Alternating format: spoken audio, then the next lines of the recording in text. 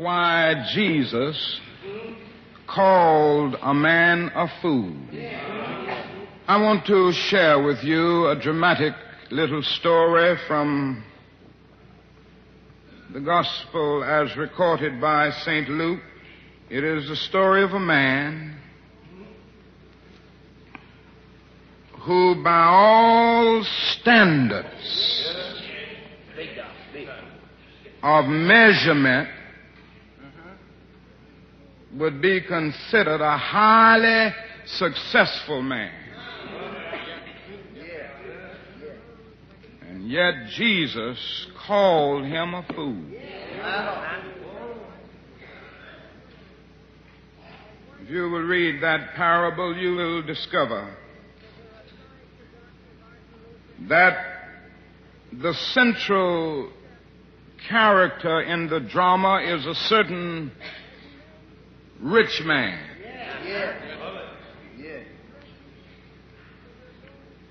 This man was so rich that his farm yielded tremendous crops. In fact, the crops were so great that he didn't know what to do. And it occurred to him that he had only one alternative, and that was to build some new and bigger barns so he could store all of his crops.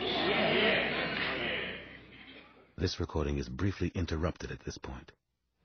Take thine ease, eat, drink, and be merry. That brother thought that was the end of life. But the parable doesn't end with that man making his statement. It ends by saying that God said to him, "Thou fool." Not next year, not next week, not tomorrow, but this night. Thy soul is required of thee. And so it was at the height of his prosperity, he died. Look at that parable. Think about it. Think of this man. If he lived in Chicago today, he would be considered a big shot. And he would abound with all of the social prestige and all of the community influence that could be afforded. Most people would look up to him because he would have that something called money. And yet a Galilean peasant had the audacity to call that man a fool. I'd like for you to look at this parable with me and try to decipher the real reason that Jesus called this man a fool. Number one, Jesus called this man a fool because he allowed the means by which he lived to outdistance the ends for which he lived. You see, each of us lives in two realms. The within and the without. Now, the within of our lives is that realm of spiritual ends expressed in art, literature, religion, and morality. The without of our lives is that complex of devices, of mechanisms and instrumentalities by means of which we live. The house we live in. It's a part of the means by which we live. The car we drive. The clothes we wear. The money that we are able to accumulate. In short, the physical stuff that's necessary for us to exist. Now, the problem is that we must always keep a line of demarcation between the two. This man was a fool because he didn't do that.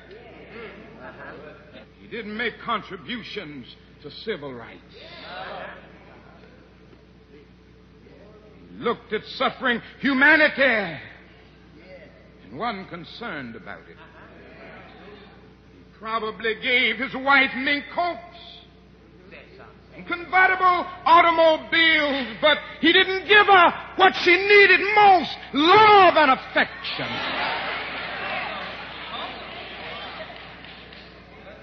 He probably provided bread for his children, but he didn't give them any attention. He didn't really love them. And so this man justly deserved his title. He was an eternal fool. He allowed the means by which he lived to outdistance the ends for which he lived. Now, number two, this man was a fool because he failed to realize his dependence on others. Now, if you read that parable in the book of Luke, you will discover that this man utters about 60 words. And do you know, in 60 words, he said I and my more than 15 times.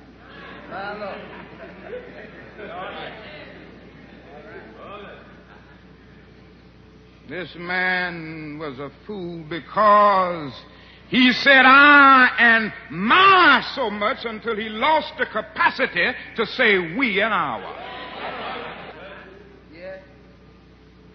This man talked like he could build the barns by himself, like he could till the soil by himself. He failed to realize that wealth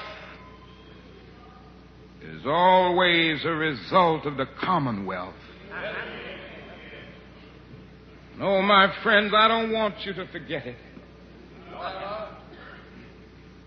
No matter where you are today, somebody helped you to get there. In a larger sense, we've got to see this in our world today. Our white brothers must see this.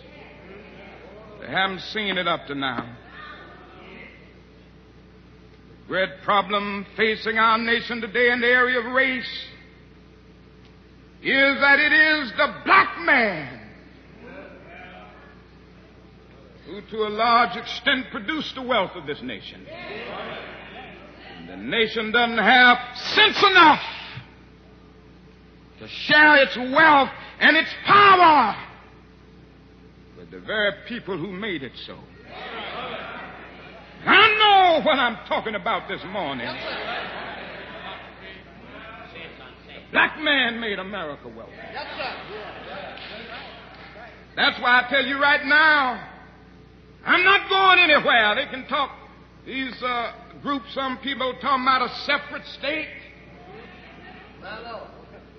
Go back to Africa. I love Africa. It's our ancestral home. I don't know about you.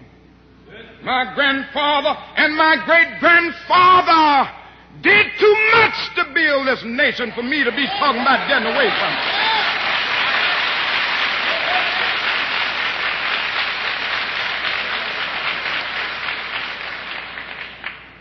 Before the Pilgrim Fathers landed at Plymouth in 1620, we were here. Before Jefferson etched across the pages of history the majestic words of the Declaration of Independence, we were here. Before the beautiful words of the Star-Spangled Banner were written, we were here. For more than 2 centuries, our forebears labored here without wages. They've made cotton king. With their hands and with their backs and with their labor. They built the sturdy docks,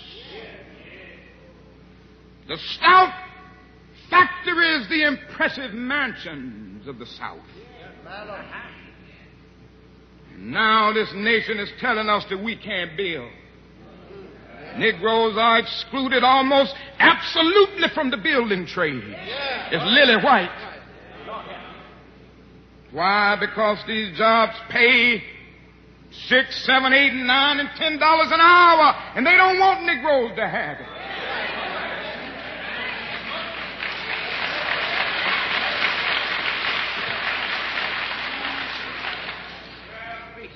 And I fear that if some doesn't happen soon, and something massive, the same indictment will come to America. Thou fool. That man said he didn't know what to do with his goods. He had so many. Oh, I wish I could have advised him. A lot of places to go, and there were a lot of things that could be done. There were hungry stomachs that needed to be filled. There were empty pockets that needed access to money. And America today, my friends, is also rich in goods. We have our bonds, and every day our rich nation is building new and larger and greater bonds. You know, we spend millions of dollars a day to store surplus food. But I want to say to America, I know where you can store that food free of charge. In the wrinkled stomachs of the millions of God's children in Asia and Africa and South America and in our own nation who go to bed hungry at night.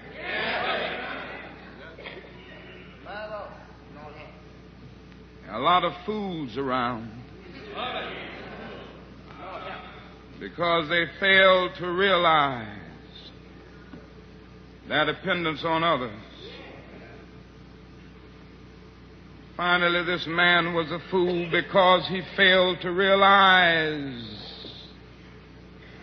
his dependence on God. Do you know that man talked like he regulated the seasons?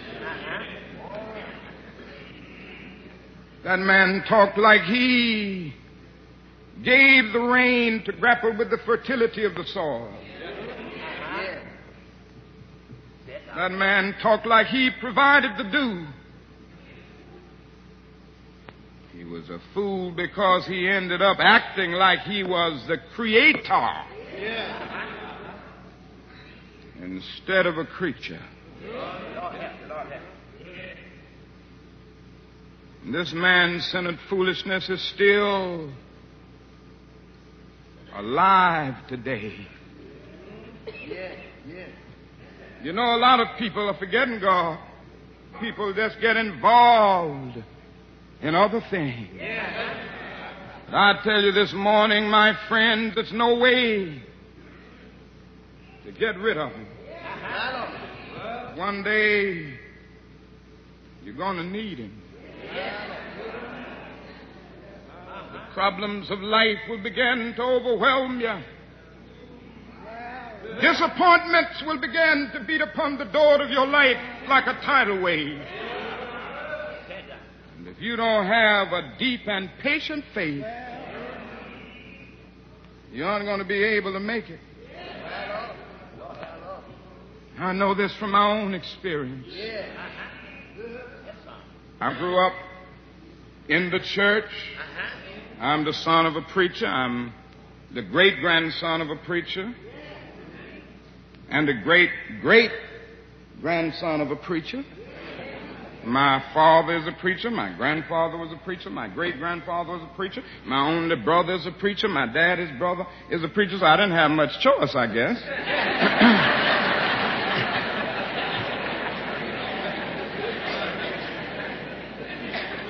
But I had grown up in the church, and the church meant something very real to me, but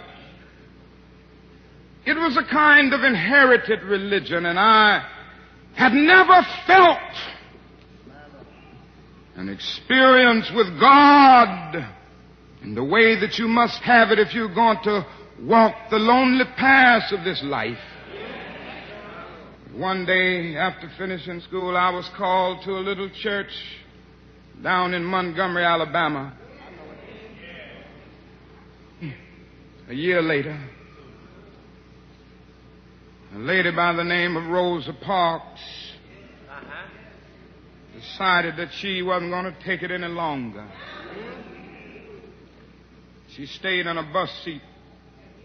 You may not remember it because it's way back now, several years, but it was the beginning of a movement where 50,000 black men and women refused absolutely to ride the city buses, and we walked together for 381 days. Yes, sir.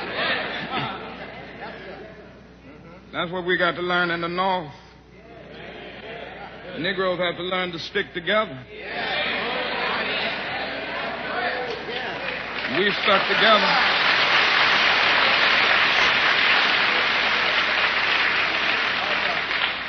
We sent out the call.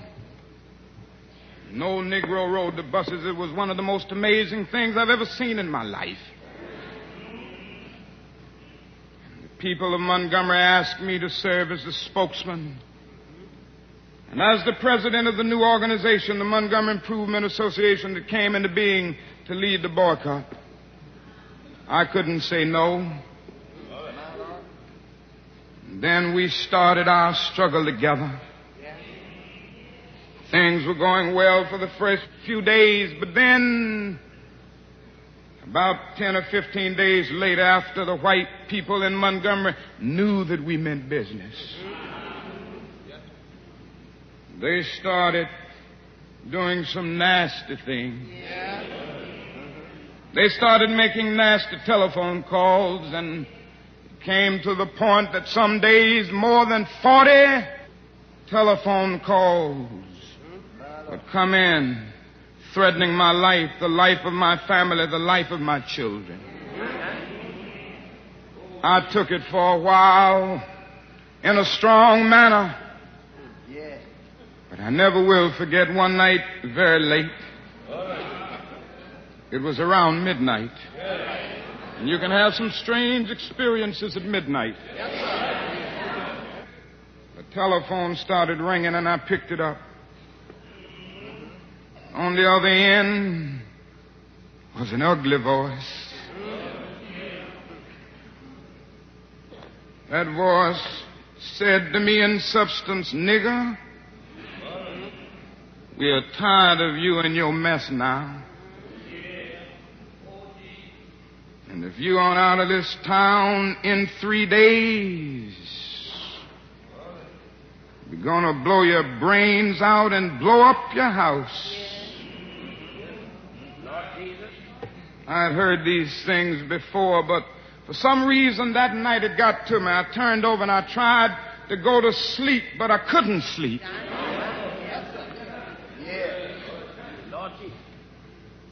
was frustrated, bewildered.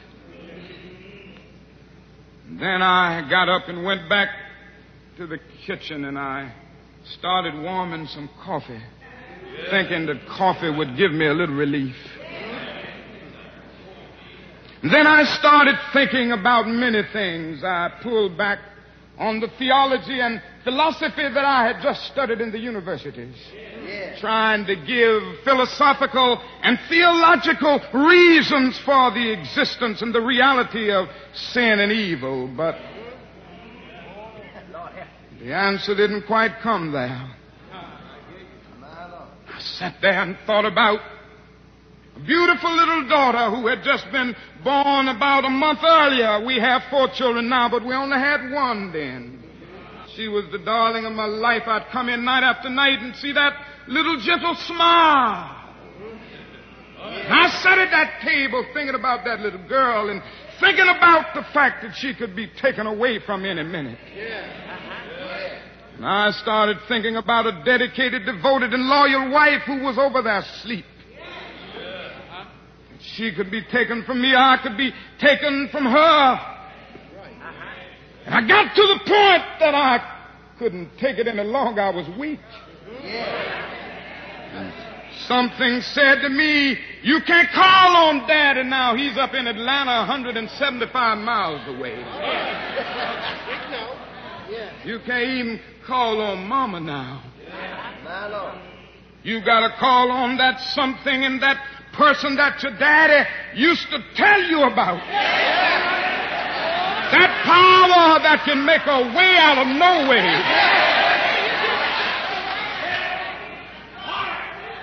I discovered then that religion had to become real to me, and I had to know God for myself.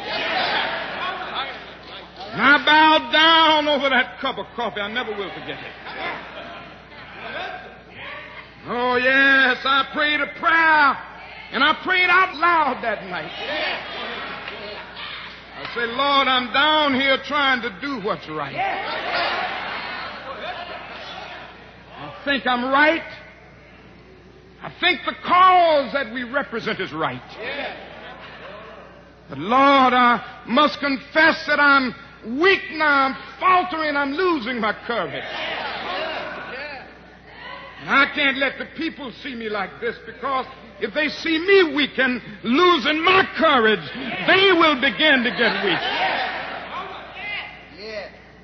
It seemed at that moment that I could hear an inner voice saying to me, Martin Luther, stand up for righteousness. Stand up for justice. Stand up for truth. And lo, I will be with you even until the end of the world. I tell you, I've seen the lightning flash. I've heard the thunder roll. I've felt sin breakers dashing, trying to conquer my soul. But I heard the voice of Jesus saying, still to fight on. He promised never to leave me, never to leave me alone. No, never alone. No, never alone. Promise never to leave me.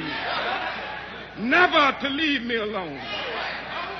I'm going on in believing in him. You better know him and know his name. And know how to call his name. Don't be a fool. Recognize your dependence on God. Centuries ago, Jeremiah raised the question, is there no balm in Gilead? Is there no physician there? He raised it because he saw the good people suffering so often and the evil people prospering. Centuries later, our slave foreparents came along.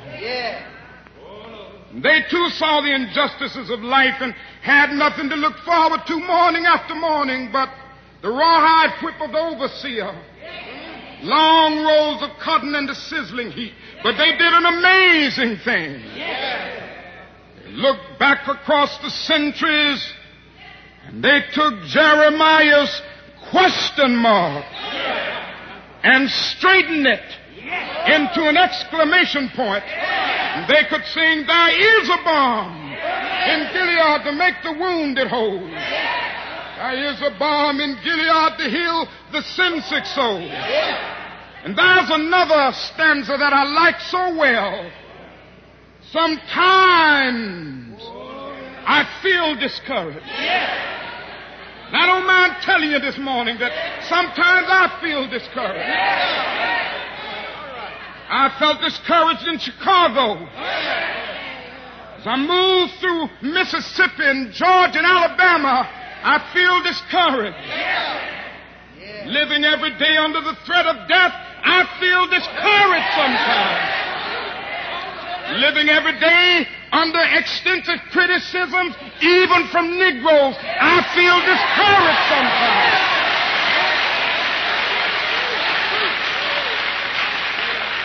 Yes, sometimes I feel discouraged and feel my works in vain. But then the Holy Spirit revives my soul again. There is a balm in Gilead to make the wounded whole. There is a balm in Gilead to heal the sin-sick soul.